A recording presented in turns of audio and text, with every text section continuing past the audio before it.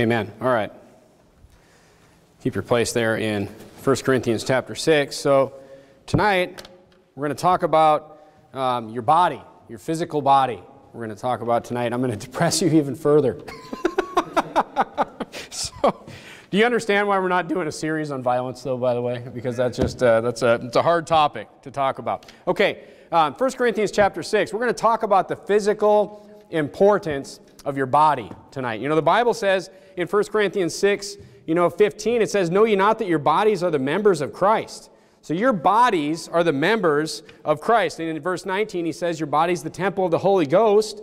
And guess what? The Bible says that your body is not yours. It says that it doesn't belong to you. You were bought, you were paid for. If you're saved tonight, you were purchased. And you were purchased with a heavy price. So the Bible doesn't talk a lot about, it doesn't put a lot of emphasis on the physical. But I'm going to show you tonight that there's things in the Bible and there's reasons that God is telling us to do certain things in the Bible. They're there to protect us. They're there to protect our lives. They're there to protect us against death, even physical death. Okay? So tonight we're going to talk about the physical importance of following a biblical lifestyle. The first thing I want to talk about tonight, turn to James chapter 1. So I've mentioned this many times in sermons, but basically, God's laws, He doesn't have all these laws that are just there because God just wants to watch a bunch of puppets on a string dance. God's laws actually make a lot of sense for us. They actually are there to help and protect us. All right? And the first point I want to make tonight as you're turning to James chapter 1 is that sin itself, meaning the transgression of God's law, will destroy your physical body. Sin will destroy your physical body. Look at James 1 in verse number 15.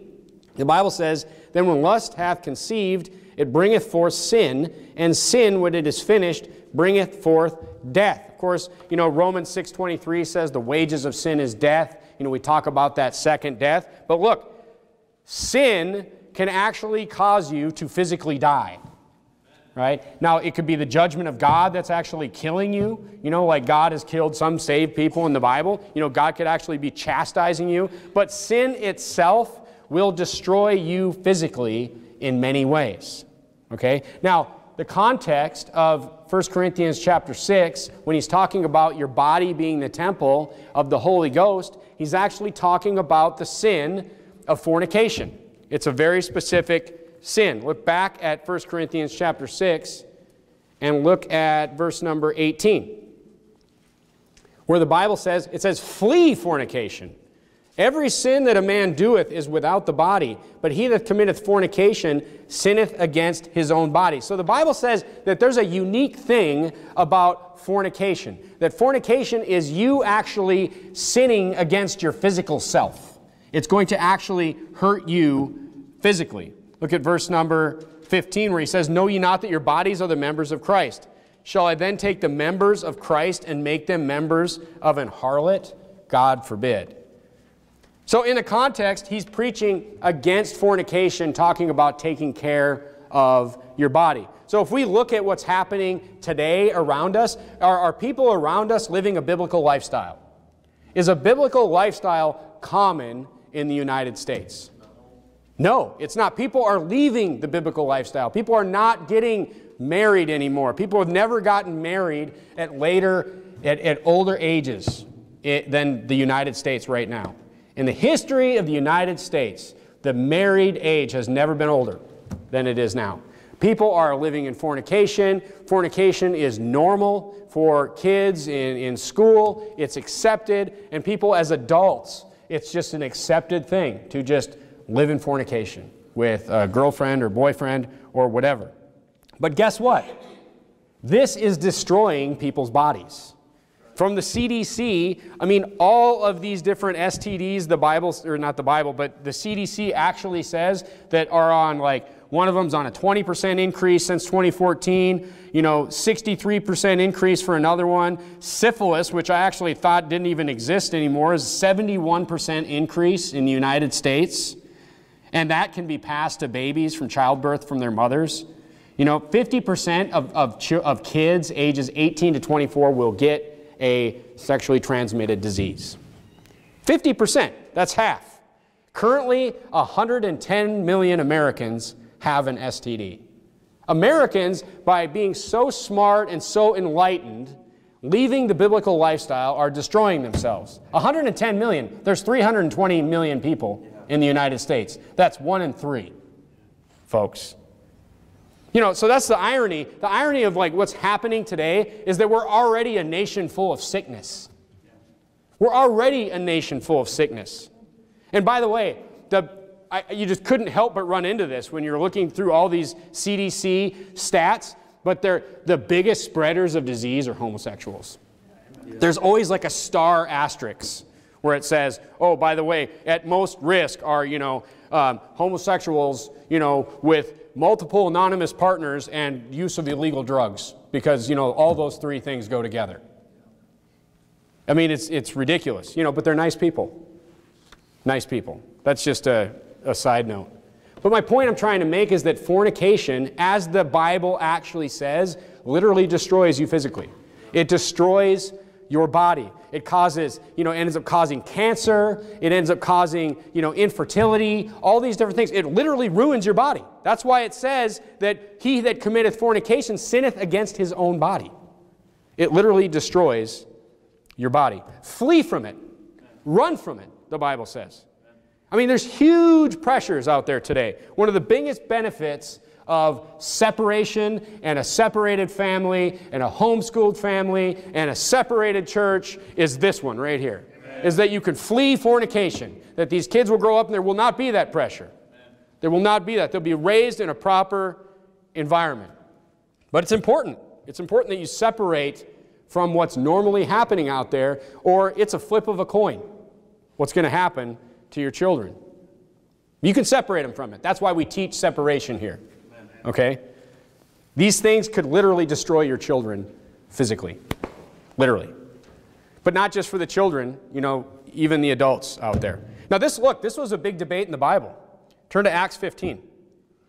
Acts 15. If you remember, in Acts 15, here you had Paul. He's out preaching to the Gentiles, and he comes to Jerusalem, and there's all these Pharisees saying that, hey, what are we going to do with all these Gentiles that are getting saved? They don't follow all these rules, all these laws like we do. The Jews had a very strict lifestyle and everything that they ate and how they acted and all these different things. So there's this big debate, and then of course it got pushed into salvation, right? I mean, do you need to be, circumcised to be saved and all these things? But mainly the issue was, what do we do with these Gentiles once they get saved?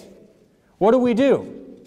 And after the debate, James, the brother of Jesus, who is, he just lays down the law and he says, after everybody said their piece, in verse number 20, James says this, he says, but that we write unto them, this is his sentence, that they abstain from pollutions of idols, and from fornication, and from things strangled, and from blood. Look, fornication made the short list here.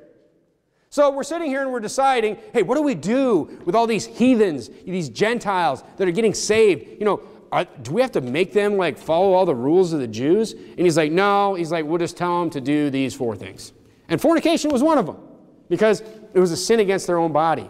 And he knew that it was a big deal. It wasn't about salvation here. It's just, how do we teach them to live after they've accepted the gospel? Okay? Now look. Turn to 1 Corinthians chapter 10. Don't think God will protect you because you're saved. Turn to 1 Corinthians chapter 10. Actually, turn to Numbers chapter 25, and I'm just going to read for you 1 Corinthians chapter 10. 1 Corinthians chapter 10 is talking about a story from Numbers chapter 25. And in 1 Corinthians chapter 10 and verse number 8, the Bible says, neither let us commit fornication, as some of them committed, and fell in one day 23,000. Turn to Numbers chapter 25. So this is referring to a story in the Old Testament where the children of Israel committed fornication with these heathen people, and God brought judgment upon them. Look at Numbers chapter 25 in verse number 1, where the Bible says, and Israel abode in Shittim, and the people began to commit whoredom with the daughters of Moab. They were not to, mix with the people, even marry with them, but they were not marrying them here. They were committing fornication. And they called the people unto the sacrifices of their gods, and the people did eat and bowed down to their gods. And Israel joined himself unto Baal Peor, and the anger of the Lord was kindled against Israel. And the Lord said unto Moses, take all the heads of the people, and hang them up before the Lord against the sun, that the fierce anger of the Lord may be turned away from Israel. And Moses said unto the judges of Israel, slay every one his men that were joined unto Baal Peor. And behold, one of the children of Israel came and brought unto his brethren a Midianitish woman, in the sight of Moses and in the sight of all the congregation of the children of Israel, who were weeping before the door of the tabernacle of the congregation. So this guy was not obeying. He's just like, whatever, I'm going to do what I want to do, and you guys aren't going to tell me what to do. And when Phinehas, the son of Eleazar, the son of Aaron the priest, saw it, he rose up from among the congregation, he took a javelin in his hand, and he went after the man of Israel into the tent and thrust both of them through, the man of Israel and the woman through her belly. So the plague was stayed from the children of Israel. And those that died in the plague were 24,000. Now we have a Bible contradiction here. Let me just get this out of the way, right? So we have 23,000 in 1 Corinthians chapter 10 in verse number 8, and Numbers 25 verse 9. Everyone's like, the Bible's contradicting itself. But what does 1 Corinthians chapter 10 and 8 says? It says, and fell in one day 23,000. So in one day, 23,000 people died, but total 24,000 died. There you go. It's not rocket surgery, right? All right. So, God judges fornication. Back to my point. God judges fornication. Flee from it. Other sins, other than fornication. Turn to Proverbs chapter 23. Other sins that will destroy your body, your physical body. Look, God's rules make sense. They make sense. Look at Proverbs 23. Look at verse number 29. Look, all I hear about people doing these days is just staying home and just getting drunk. I mean, that's what people are doing at home from my perspective. I mean, they're just like, they better not close the liquor stores. I mean, there is so many people in this city, in this state, in this country that they're just drinking. And now they're drinking way more than they used to, because they're just sitting home and that's all they want to do is drink. Proverbs 23, look at verse 29. The Bible says this, who hath woe? Who hath sorrow? Who hath contentions? Who hath babbling? Who hath wounds without cause? Who hath redness of eyes? Look, these are all like physical conditions, right? I mean, do we really even need doctors when we have this kind of like, I mean, look at this. You'll be depressed. You'll have family problems. The second one, you'll say stupid things. You'll just get hurt and you won't even know why. Wounds without a cause, redness of eyes. They that tarry long at the wine, they that go to seek mixed wine. Look not upon the wine when it is red, when it giveth color in the cup, it moveth itself aright. Redness of eyes. It literally, when you drink, it literally like bursts the tiny little blood vessels in your eyes. That's why people that they drink, their eyes are red, because their eyes are literally bleeding. They're just inflamed, these blood vessels. Verse number 32. At last it biteth like a serpent and stingeth like an adder. And then it ties again with fornication. 33, thine eyes shall behold strange women, and thine heart shall utter perverse things. Yea, thou shalt be as he that lie down in the midst of the sea, or as he that lieth upon the top of a mast. They have stricken me, thou shalt say, and I was not sick. They have beaten me, and I felt it not. When shall I awake? I will seek it again. Look, it says people are going to beat you up physically, and you're not even going to know it's happening. Think of that. Drunkenness and not being sober are actually tied to fornication and filth in the Bible. And that's exactly what the CDC will tell you as well. When you come look at stats and like just behavior that's, causes all these STDs and all of this. Look, there's long-term physical effects as well. I mean, you say that, okay, all these things happening to you is like, one day or one night that happened. But look, there's long-term physical effects to alcohol as well. The Mayo Clinic says drinking too much alcohol can raise blood pressure to unhealthy levels, and if you keep drinking alcohol, you can end up with chronic blood pressure problems, meaning your blood pressure raises when you drink alcohol, but then if you drink all the time, your arteries harden, not to get into it, but I mean, you'll just have high blood pressure, period. It'll just stay that way. Substance abuse and hypertension is a huge problem. Substance abuse and hypertension are important health concerns, especially in adolescent and young adults presenting with just think about it, young people with elevated blood pressure and associated cardiovascular conditions. Illicit drugs, including cocaine, marijuana, amphetamines, and I can't even pronounce that one, remain potential sources of acute and newly diagnosed hypertension. And all of this leads to what they call heart disease in the United States. Now, heart disease is tied to high blood pressure, diabetes. Drinking alcohol also causes diabetes, by the way. But heart disease is a cause of 647,000 deaths in the United States every single year. Heart disease. That's one in 4 deaths in the United States is from heart disease. And all of these things, increase it. From Harvard Health, alcohol abuse, drunkenness is a cause of all these things. Dementia, depression, anxiety, suicide, family problems. I mean, so far the Bible's caught most of these already. Family problems, unemployment, cancer of the mouth, throat, liver, colon, and breast, cirrhosis of the liver, and diabetes is the biggest one. So all these things, well, I mean, the use of alcohol, illegal drugs, they'll destroy your body. They will destroy your body. And the longer that you do it, the more damage that there will be. Drugs, just look at these people walking around California. Yeah. I mean, just look at these people. I used to tell Vladi when we were standing outside the church, we would literally, we're watching these people die. Years and years we're standing outside being ushers, and we see the same guy go to the methadone clinic and get high and do heroin or whatever. And we're literally watching these people wither away and die in front of our very eyes. But I told Vladi one time, I was like, it's amazing what the human body can take. You just watch these people wither away into these skeletons and they're just destroyed. They're not the right color anymore. Their minds don't work anymore. Their bodies are broken. And you're just like, it's amazing what the human body can take. But it will kill them. It will eventually physically kill them. Smoking destroys your heart, your lungs. So all of these things, being sober, that's why the Bible says be sober. Amen. And it covers everything. It covers all the drugs, alcohol, everything. So the whole argument about whether or not, is this wine here in the Bible, alcohol in this, it's stupid. The Bible says be sober, period. And when you're drinking alcohol, you're not sober.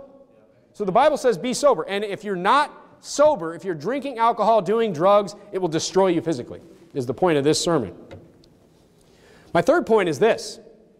You should stay in physical condition or in physical shape. Turn to Proverbs chapter 31. You should be physically active. You should try to keep yourself in some sort of shape. That is biblical. Okay? And I'm going to show you now. I'm going to come after the ladies here. Then I'm going to get on the guys. Go to Proverbs 31. So Proverbs 31, of course, the virtuous woman is who we're talking about. But look at what the Bible says about the virtuous woman. So the virtuous woman does all these things. She's very hardworking. She's supporting her family. She's doing all these things. She gets up early. Her husband praiseth her children, and her husband call her blessed. I mean, there's so many great things. But look at verse 16 of Proverbs 31, where the Bible says, she considereth a field and buyeth it. With the fruit of her hands she planteth a vineyard. She girdeth her loins with strength, and strengtheneth her arms. The virtuous woman is no weakling. She's a strong woman, physically. I mean, she's doing all this thing. And by the way, turn to Ruth, chapter 2. There's only one woman in the Bible that the Bible actually says is a virtuous woman, and that's Ruth. So let's look and see if there's a correlation here. The Bible says in Proverbs 31 that the virtuous woman is physically strong. I mean, it makes sense. When you read Proverbs 31 and you see all the things that this woman is doing, she can't possibly be just this weakling or this person that, just lays around and can't even, walk across the room without getting tired. I mean, it's not possible. So look at Ruth chapter 2 and verse number 15. Of course, Ruth came with her mother-in-law, Naomi, and Ruth goes to take care of her mother-in-law. And in verse number 15, the Bible says, and when she was risen up to glean, I bet she rose up early, by the way. When she was risen up to glean, Boaz commanded his young men, saying, let her glean even among the sheaves, and reproach her not. And let fall also some of the handfuls of purpose for her, and leave them, that she may glean them, and rebuke her not. So she gleaned in the field until even, and beat out that she had gleaned, and it was about an ephah of barley. So, I mean, just think about this. Do you guys know what a barley plant looks like? It's got a head on it like that, right? So it's not a huge thing. It's not a huge thing you just pick up. I mean, she's literally like either on her hands and knees or bending down constantly all day, picking up these little heads of barley. And they probably weren't even full heads of barley. She's gleaning. They've already harvested. Boaz was nice. She had already done it, and Boaz was nice and said, hey, throw some on the ground for her. Throw some extra on the ground for her. But she's literally going, and she's picking up these pieces all day long. And then she's not done, right? She's not done. In order to, the combine comes in today, it takes the head of wheat or barley, and then it beats it, and it gets all the chaff off, and the kernels fall out. Right? We used to, when we were kids, we would take it in a head of wheat, we would rub it in our hands, and then we would blow the chaff away, and then you would have all the wheat kernels in your hand, and then you could eat it. We would always do that as kids during harvest time. But what she did was she gleaned all these heads of barley, and then she went and she beat it all out and cleaned the chaff out. I mean, she worked until late at night, I'm sure, here. Okay? So she must have had some considerable strength. Turn to Ruth chapter 3.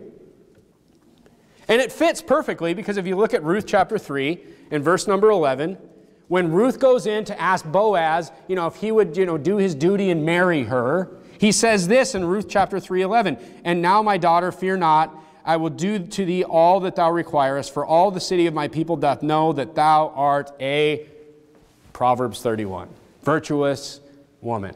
So here we see that Ruth, she was no physical weakling. Okay, so it was important, and it's part of being a virtuous woman. So there's reason to keep yourself in shape. Ladies, there's reason for that. Now let's look at the men. Turn to 2 Samuel chapter 23. This is where it gets depressing, man. So get ready. 2 Samuel chapter 23. 2 Samuel chapter 23. 2 Samuel 23 is the describing the mighty men of David. The mighty men of David. And if you ever want to feel like not so much of a man, just read this chapter. 2 Samuel chapter 23. Just look down at verse number 8. We'll just read a couple verses. These be the names of the mighty men whom David had. The Tachomite that sat on the seat, chief among the captains. The same was Adino the Eznite. He lifted up his spear against 800. And, you're saying, okay, he slew 800 men, like, in his life. No. At whom he slew at one time.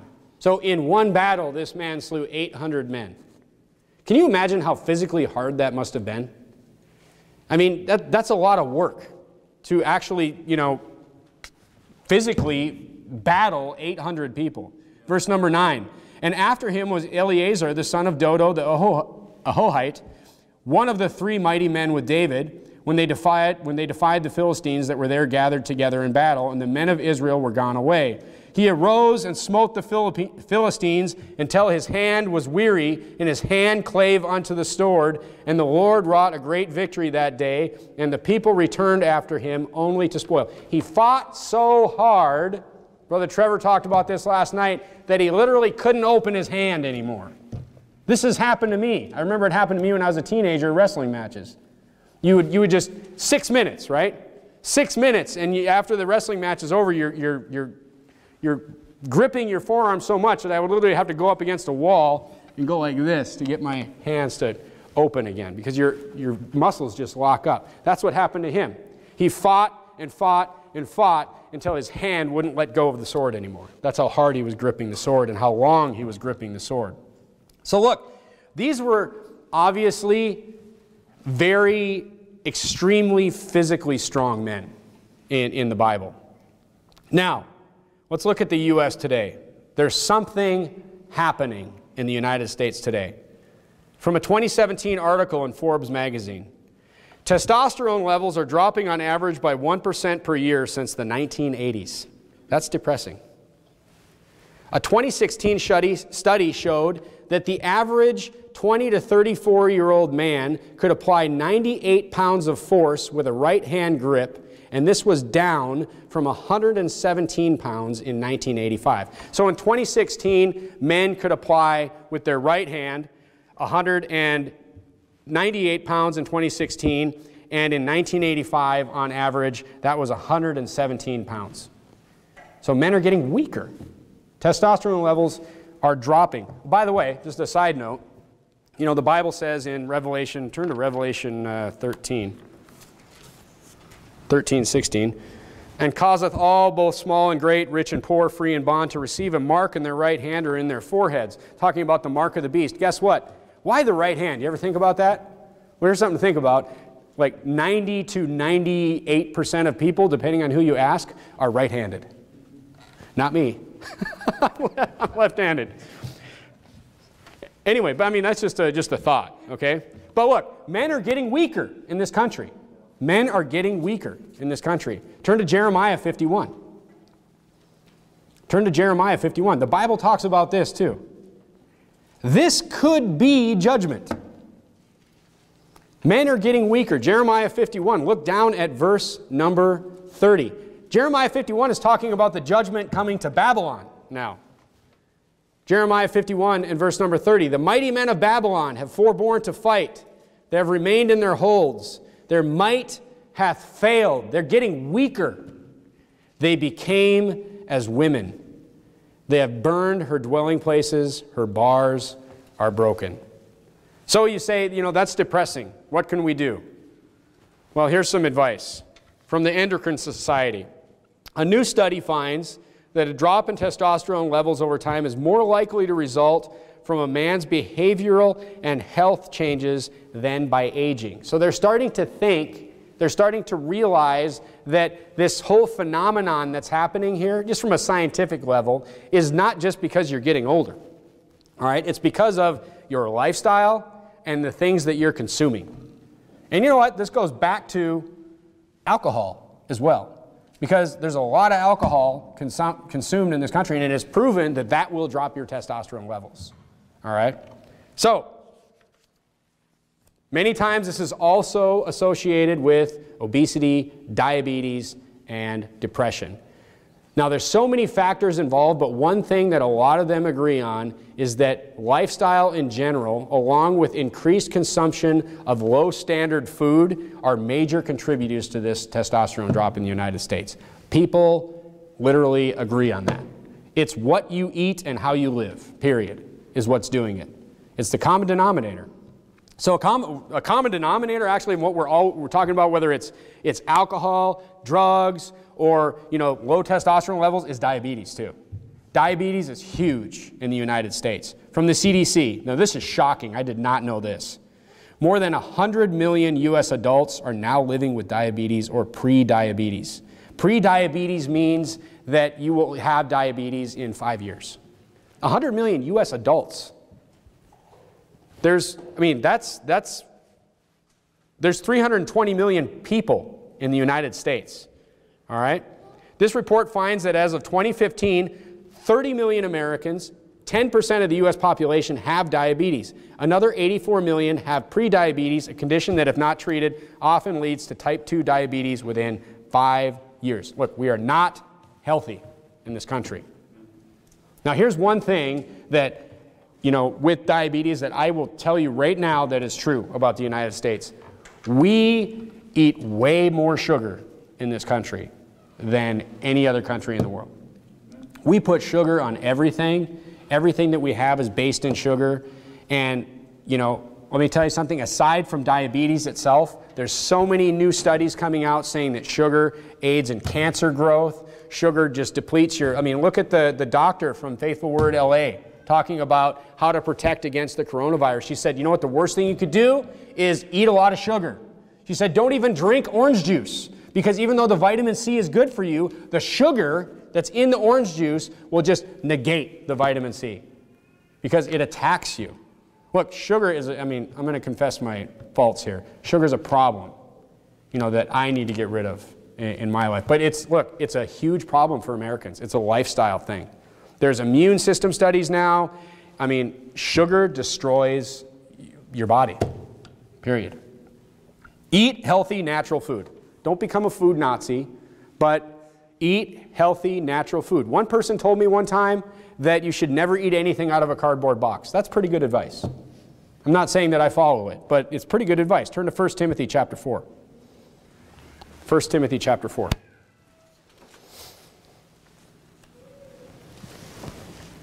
1 Timothy chapter 4. There is something to the sugar thing. I'm telling you that. It's coming up in real studies, especially the cancer thing. The cancer thing, I mean, I don't like the keto thing, but the keto thing is basically the opposite of a sugar diet, right? I mean, you're not having any carbs, and the keto thing has proven to, you know, fix all sorts of ailments, from diabetes to, you know, helping, you know, get rid of cancer and all sorts of things. But it's, you know, it's no sugar, basically. It's no carbohydrates. All right, look at 1 Timothy 4 and verse number 8, where the Bible says, "For bodily exercise profiteth little, but godliness is profitable unto all things, having promise of the life that now is, and of that which is to come." Look, it says bodily exercise profiteth little, but I mean, there's still profit there. All right, there's still profit there. So we should exercise, we should eat right. Look, to be absent from the body is to be present from the Lord. We get that, but hey, I just don't want to end my life here because of sin and an unhealthy lifestyle. Let's put it that way. I'm not afraid to die, but I don't want to die because I ate Twinkies my whole life, and I only lived to be 60. I don't want to die because I smoked, 5 packs of cigarettes a day. I don't want to end my life that way. Look, this body is a gift, right? This body is a gift. It was, and it's not ours. It's purchased, right? Turn to 1 Corinthians chapter 15. And guess what? It's corruptible. It's corruptible. 1 Corinthians chapter 15. Look at verse number 53. I mean, you can corrupt this thing, is basically the whole point of this sermon. You have a body, your body is not yours. It was bought with a price, the price of the blood of Christ, and it's corruptible. You can corrupt it. Look at verse 53. For this corruptible must put on incorruption. One day, we're going to have, a glorified body.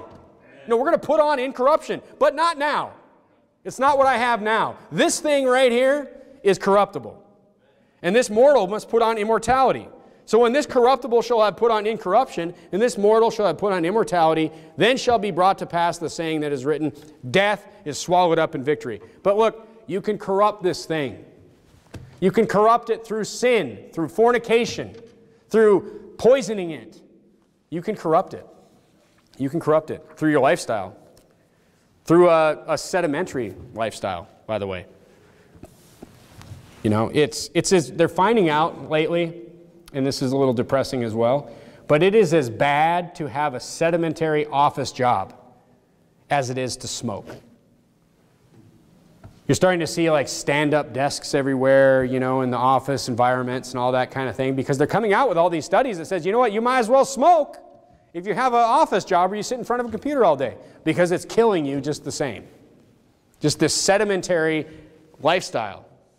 So look, maybe, just a thought, but maybe there's nothing wrong with working by the sweat of your face. Maybe there's nothing wrong with that. But are we told that today? I mean, if you have a job where you actually have to get up and, grab a tool and actually do something, I mean, that's frowned upon today in America. No, you got to get one of these jobs where you sit down and you just, get hemorrhoids and die, basically. I guess. But that's what the United States and all these studies are coming out saying it's terrible for you. It's terrible for you. But the Bible says that you should work by the sweat of your face. Work hard. And guess what? Then you'll live. And I have men in my family that's true. Ships and men rust at port. In conclusion, people, you'll see a lot of people who are young and they're just doing whatever they want because they think, I can get away with it. And, I'm young and nothing ever is wrong with me because I'm, 20, 30 years old. But guess what? You're going to be 80 one day. And then you're going to reap the whirlwind of what you sowed today. Now, Caleb is a great example for us in the Bible. I love this guy. He doesn't get enough mention in my opinion. But turn to Joshua chapter 14. Caleb. You remember Caleb. He was with Joshua, right? He was one of the spies. Caleb was one of the spies. He was one of the faithful men that came back and that had faith and said, you know what? They are big and they are, but you know what? The Lord is with us. And he was one of the men that was with Joshua. Look at Joshua 14 in verse number 7. Caleb is talking here. And Caleb says, 40 years old was I when Moses, the servant of the Lord, sent me from Kadesh Barnea to espy out the land. And I brought him word again as it was in mine heart. Nevertheless, my brethren went up with me and made the heart of the people melt. But I wholly followed the Lord my God. And Moses sware that day, saying, surely the land where thy feet have trodden shall be thine inheritance, and thy children's forever, because thou hast wholly followed the Lord my God. And now, behold, the Lord kept me alive, and he said, these 45 years, even since the Lord spake this word unto Moses, while the children of Israel wandered in the wilderness, and now, lo, I am this day 85 years old. He's saying, you know what? He's already gone into the promised land. He's fought the battles. And you know what? He's 85 years old now. It's 45 years later. And look what he says in verse number 11. This reminds me of my grandfather. It's verse number 11 here. He says, as yet I am as strong this day as I was in the day that Moses sent me. As my strength was then, even so is my strength now, for war, both to go out and to come in. He's saying, I can still fight. I remember when my grandpa was still alive, we moved out before we took over the farm. We lived like just a few miles from my grandpa because I was like, you know what, I'll be able to help him out on the farm. He's 90. I'll be able to help him out with, the fencing and all this. But he would always just call me out after everything was done all the time. And I was so annoyed with it. But he'd go and he'd be like, I put that fence post in with this sledgehammer by myself. Can you do that? He's 90. He reminded me of Caleb. I hope that I am this strong when I am 85. I hope that, that the Lord would bless me with that. But look, if you destroy your body when you're young, you have no chance at being Caleb here. So you have to be a good steward of this temple, of the Holy Ghost, right? I'm not talking about being vain. But I'm talking about just being a good steward of what God has given you. And teach your children to be good stewards. You'll find that healthy parents will have healthy children because they're learning the lifestyle through you. What you do is more important than what you say. And if you say ice cream is bad and then you're always going out for ice cream, I know, I'll fix it. But what you do is more important than what you say, okay? So the more time you spend in these bad things, the worse it will be for you, and just keep in mind that, you young people, keep in mind, you will be old one day. And those things that you did in your youth will come back to you. They'll come back around. It's reaping and sowing. It's a great physical example of reaping and sowing. What you sow today, you will reap when you're 80. And as we see today, you want to be strong when you're older because this world is constantly attacking your body and, you